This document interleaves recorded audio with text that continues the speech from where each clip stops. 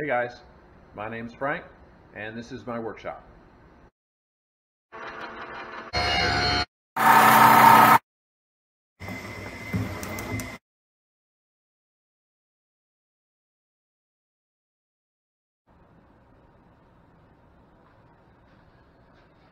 Alright, we're back the next day and the mounting adhesive has set up, so this bearing is solid in the housing again, so we're going to put it back together. Alright, so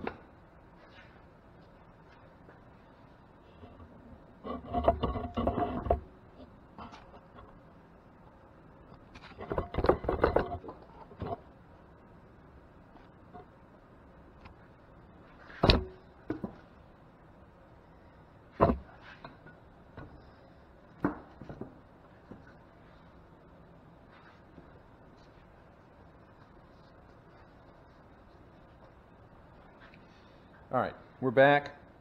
The adhesive has set up on the bearing, so we're ready to assemble.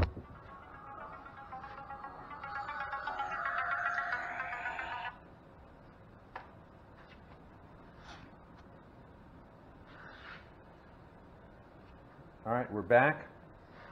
The adhesive has had time to set up on the bearing here, so we're ready to reassemble.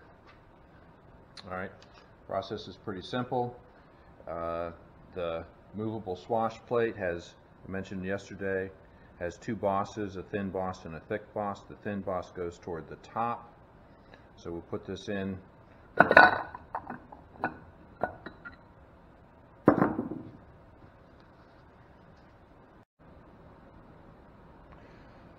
Okay, we're back. The adhesive has had time to set up on the bearing and the housing. First of disassembly, first thing to go in is the movable swash plate. You see it has a thick boss and a thin boss. The thin boss goes toward the top of the housing. So we'll drop that in there like that. We have the two shafts, the support, the swash plate. This one goes in this side, this one goes in the other side. Let's put the washers on first. Just sit in there initially. The other one. I've knocked the spring pins out of these two shafts, which is where they ended up when we removed the swash plate. So these are the two spring pins that we're dealing with. Alright, so let's get the shafts inside the swash plate.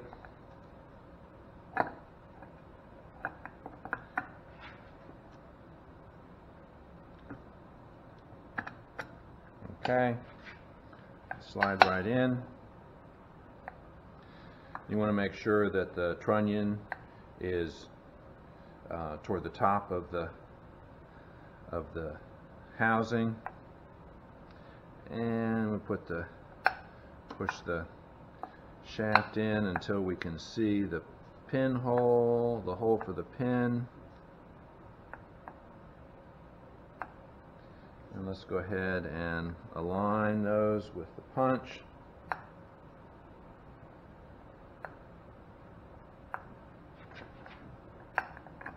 Okay, so the punch went in, so those holes are aligned. Let's go over on this side, and those are aligned as well. Okay, so now we can drive the pins in. The easiest way I've found to do this, since these pins are down inside and they're small, is to use a drill driver. It's magnetic. It holds the pin in there just like that.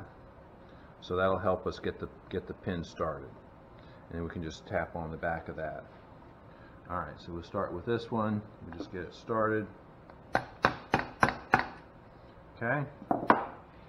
And we'll get the other one started.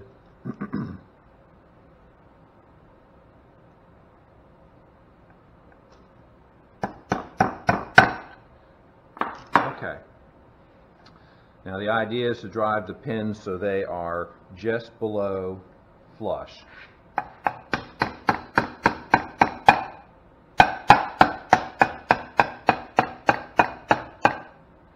Alright, that one's done.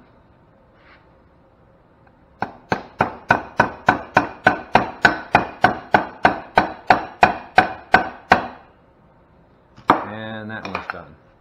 So now both of the pins are just below flush, which means they're far enough in to engage the trunnion shaft.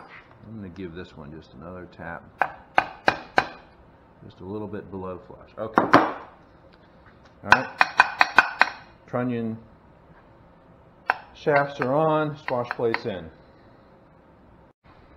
Next step is to install the piston blocks. This is the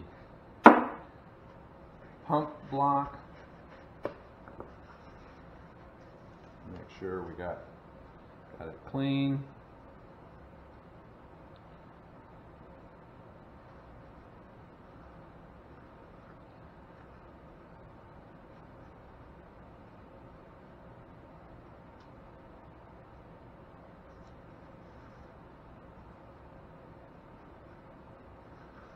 Pretty oily already. The instruction manual says to use plenty of fluid when you assemble it.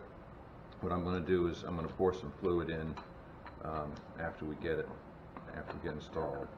Kind of have to tip it over in order to do this so that the pistons don't fall out of the motor block. Alright, so there's one.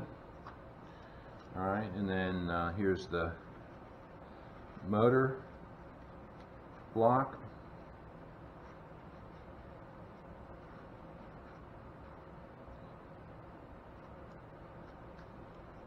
Just getting any last bits of dirt, making sure everything's clean.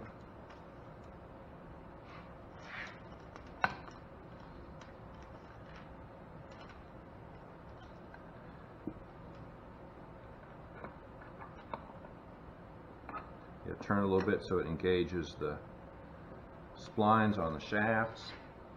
Okay, now I'm going to reposition it back in the, I've moved it back to the vise.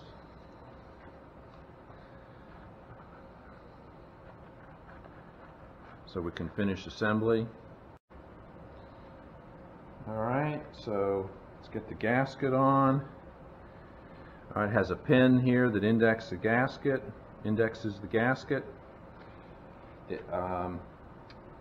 If you need to apply the grease, I just get a little bit out of a grease gun cartridge and wipe some on the cover surface and stick the valve plates on, and they kind of stay on there that way.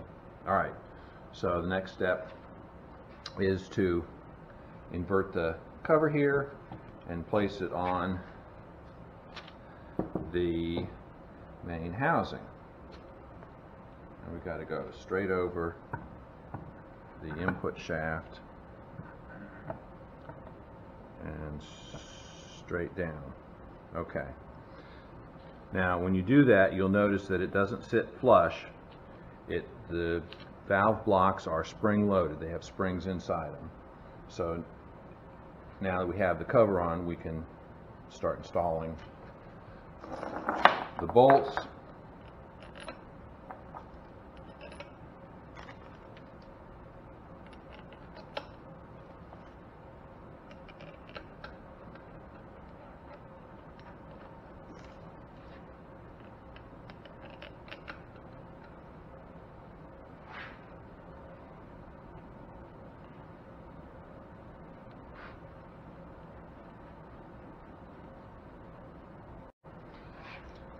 Alright, so remember you need 3 different sockets. You need the 9/16, of course that's a half.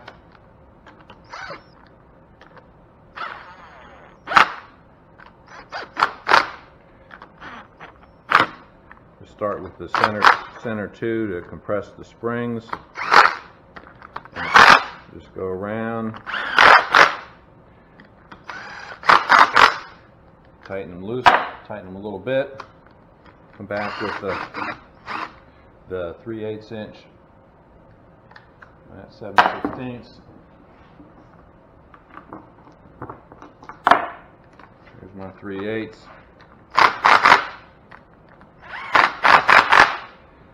All right, and then we go back around.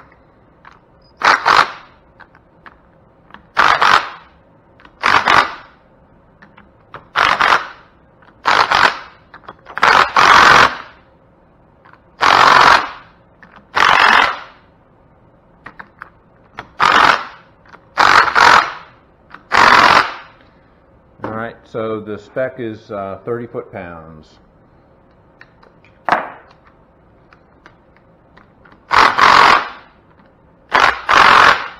Which is about what that impact wrench does. Okay.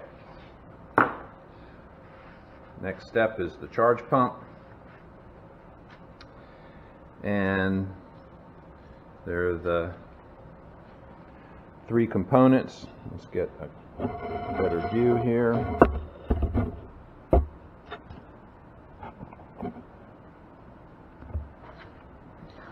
Got this small pin which goes through the shaft. The middle gear has cutouts in it which interface with that little pin. So this inner gear is driven by the input shaft, and then the other gear sits right on top of it. All right, now installing the charge pump cover, you need to make sure it goes back on the same way it came off. So I filed a mark on here which matches a mark on the other side here, so I know that it goes on like this.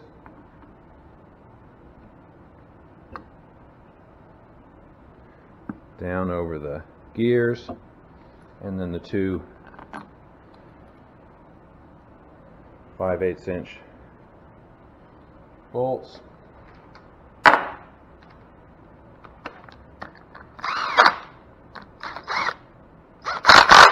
You want to make sure that that O-ring stays in the housing, stays in the groove. If you pinch the O-ring, the charge pump won't work. If you get it on backwards, it won't work. The hydrostat will not work. So those are two key things you want to make sure you do. Okay. Last step is to put on the filter. We'll just spin that on.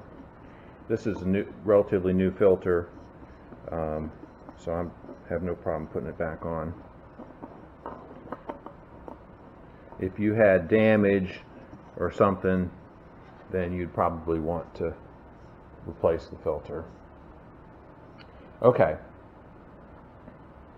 that's basic reassembly, and the next step is to put it back in the axle. Last step before installing the hydro on the rear axle is to remove the old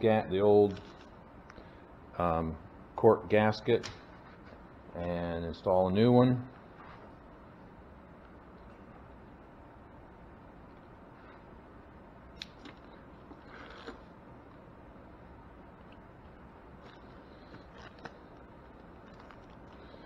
And let's make sure the surface is clean. A little bit of solvent so the gasket will stick. The gasket is self-adhesive. Peel the sticky backing off. There's 2 pins. Actually, there are bolt heads that are there which index the gasket. All right, so this is the infamous cork gasket that after 20 or 30 years starts leaking, and if you have a puddle underneath your Cub Cadet hydro tractor, this is likely why, if this gasket's leaking. Next step is to install the hydro. The pinion interfaces with the gear inside the transmission. Wiggle a little bit to get it to sit down. So we've got the 4 bolts that go in here.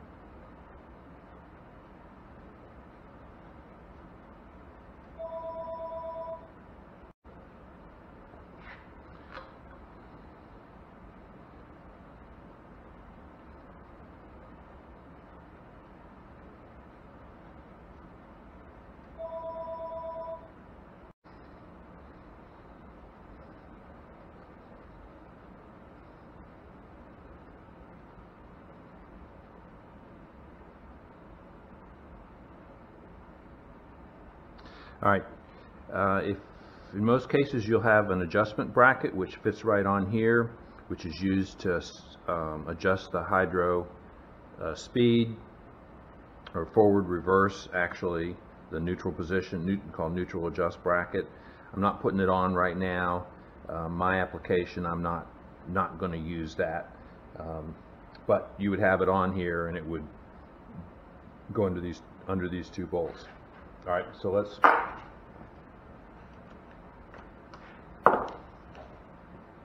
get the 9/16 socket.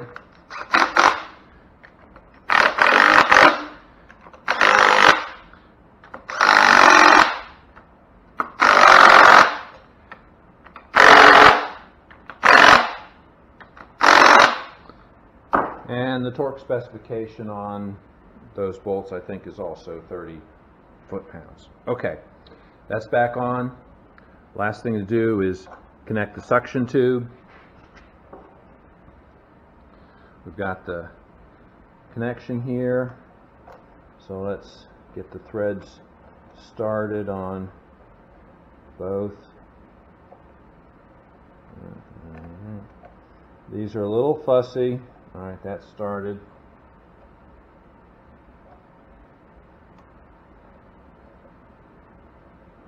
Get the other one started.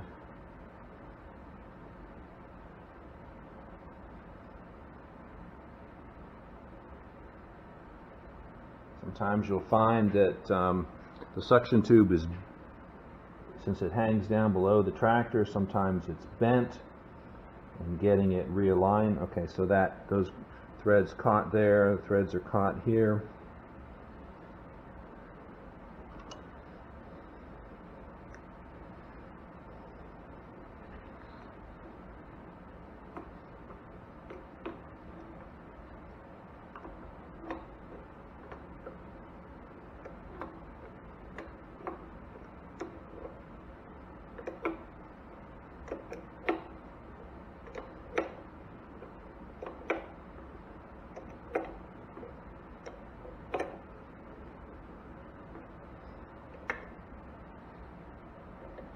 All right, this is not a high pressure line since it's just suction, but obviously you don't want it to leak, so snug it up pretty good. Okay, I'll get a filter wrench and tighten the filter a little bit, and then we'll test it and see how it works. All right, we'll snug up the filter just a little bit.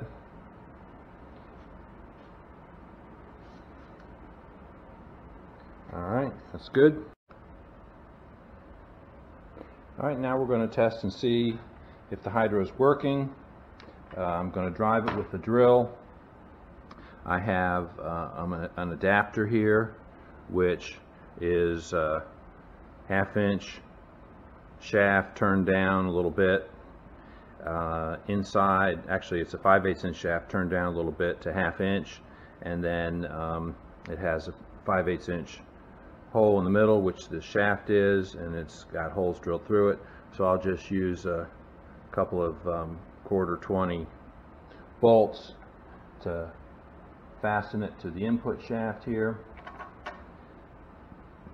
Normally when this is installed in the tractor, there's roll pins, spiral pins installed in the drive shaft here and at the hydro. Okay, so we'll hook up to the drill. It hasn't been primed, so it may take a minute to prime and before it starts working.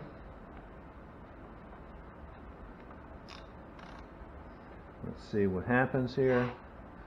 We want to spin it counterclockwise.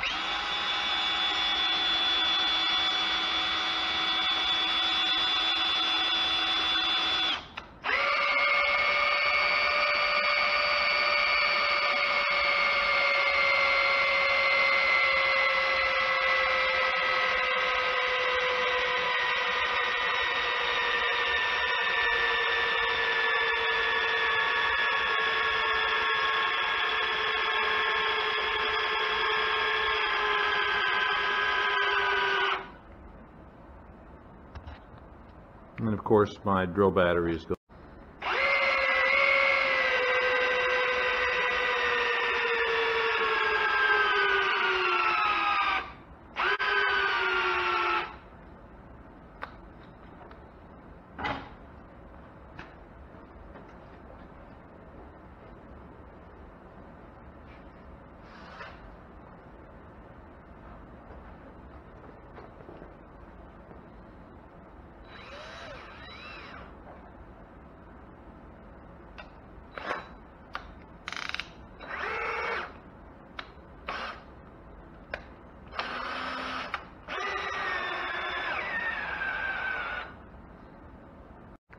All right, I had to change my drill out because the battery went dead in that other one. But you can see the trunnion is centered. If you push it in the forward direction, which is back, you'll see the rear axle turning. Bring it forward and it goes in reverse. So I've got a relief valve. There's a pair of relief valves on here and this one's leaking. So I have to service that, either replace it, you can get it rebuilt.